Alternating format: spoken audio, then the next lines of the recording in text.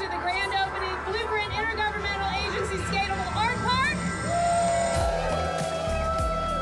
This project broke ground 9 months ago, and today we are cutting the ribbon.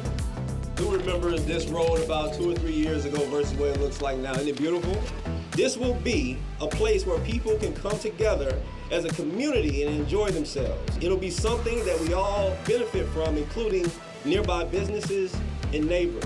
I want to thank all of you all for coming out to make the Southside a part of that all-America city that Tallahassee has twice been named. Can't believe I just sat at a meeting talking about, hey, maybe we should have a Rattler snake run because it's on FAMU Way.